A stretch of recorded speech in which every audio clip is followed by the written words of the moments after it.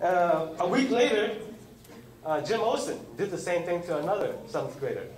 And they just pushed a 7th grader around and laughed at the kid because he was bigger. And that got me really angry. So instead of after school this time, it was during PE class at the track and field courts at Park Rose. I confronted him, and that was that. And then Mitch Mantyfel, it was me and my friends. We were just hanging out during recess and lunch, and we were just walking through the area, and he made some derogatory statements about Asian people. He said the usual ching chong, ching chong, ching chong. And that got me really angry. So about 5 minutes later, I met him on the tennis courts. I cornered him, and that was that. Now,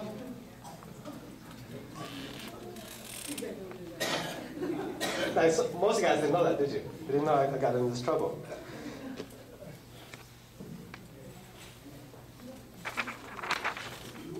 So, and then it came. I was pulled in the office for what I did. The principal knew. And I got 3 days suspension in school. Mr. Norby, who was the principal at the time, asked me, did I know Kung Fu? He was trying to see if I knew what I was doing, because he was probably going to get me in trouble if I did say I knew Kung Fu. And I didn't know Kung Fu. I wasn't too ashamed that I got suspended.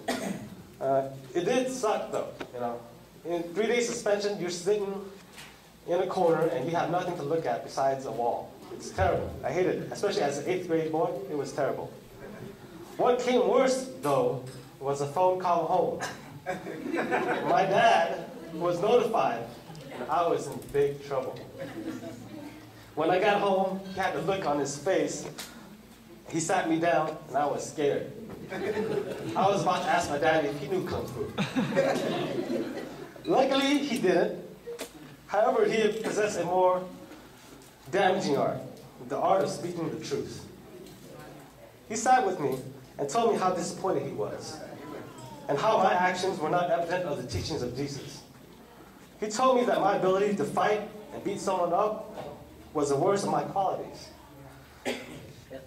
because it would lead me down the wrong path, the path away from God. I couldn't beat up every problem that came my way. He was right.